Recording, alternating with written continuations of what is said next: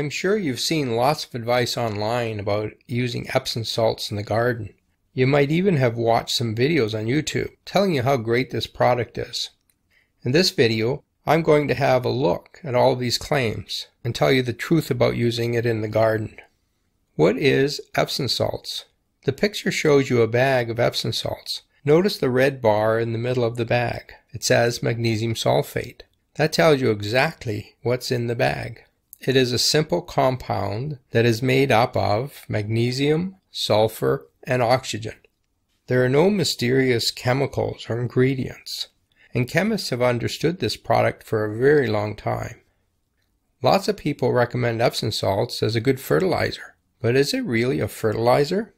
By legal definition, a fertilizer contains nitrogen, phosphorus, and potassium, the three nutrients plants use most.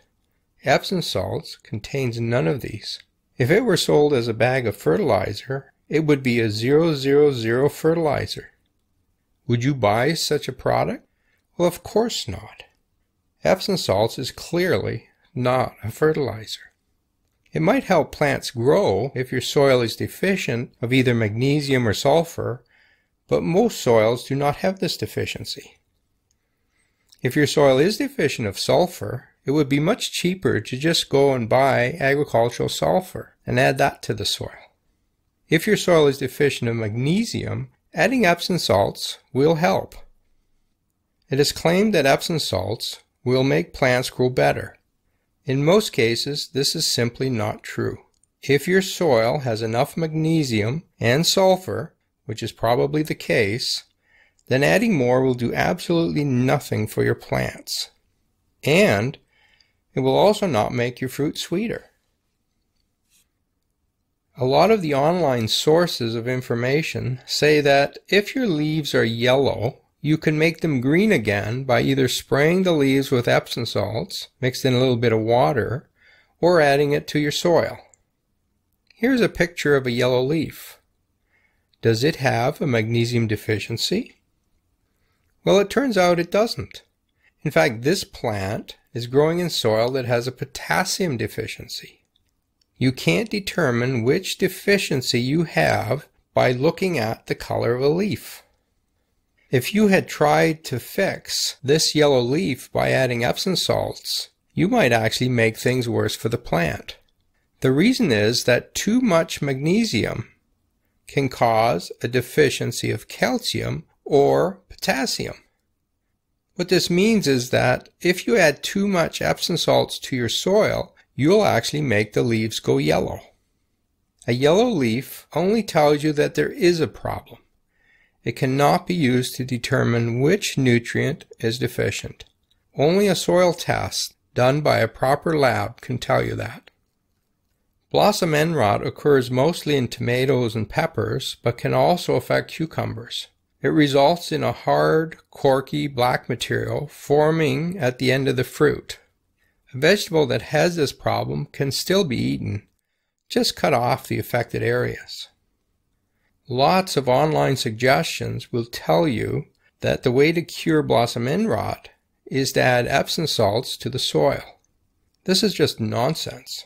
For years, it was thought that blossom end rot was due to a calcium deficiency. So how can adding magnesium solve a calcium deficiency? Simply can't. The latest science says that it is not even a calcium deficiency. Blossom end rot is caused by irregular watering, either by the gardener or by Mother Nature. People who grow roses come up with all kinds of myths about taking care of their plants. Epsom salts is one of their favorite soil additives. It should be added at planting time, and it should be added yearly as part of the regular fertilizing routine. But none of this is necessary.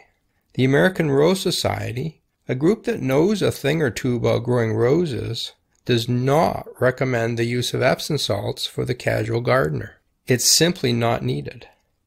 Epsom salt is also suggested for getting rid of all kinds of pests and diseases.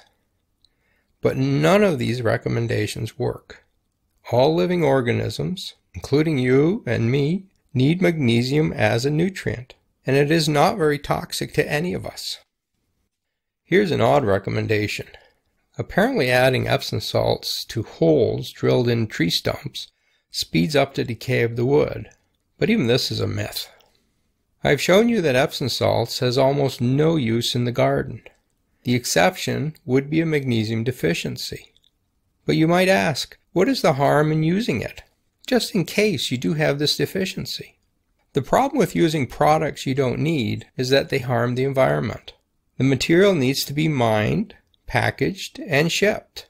This all uses energy resources and produces chemical wastes. And then you dump it on the soil where rain will wash it into rivers and oceans. Please stop using Epsom salts in the garden. You simply don't need it. Well, what can you do with Epsom salts? Well, you can bathe in it. But I have more bad news for you. It does not even do anything for you in the bath. Our skin can't absorb magnesium, so Epsom salts will not keep your skin soft. But if you enjoy bathing in it, go ahead and have a bath on me. If you enjoyed this video, you'll also like my book called Garden Myths. In it, I look at common gardening advice and try and determine if it's really true. I cover such topics as, does beer really kill slugs? Can you use vinegar to get rid of weeds? And will citronella plant keep mosquitoes away? If you're interested in this book, the best place to get it is Amazon.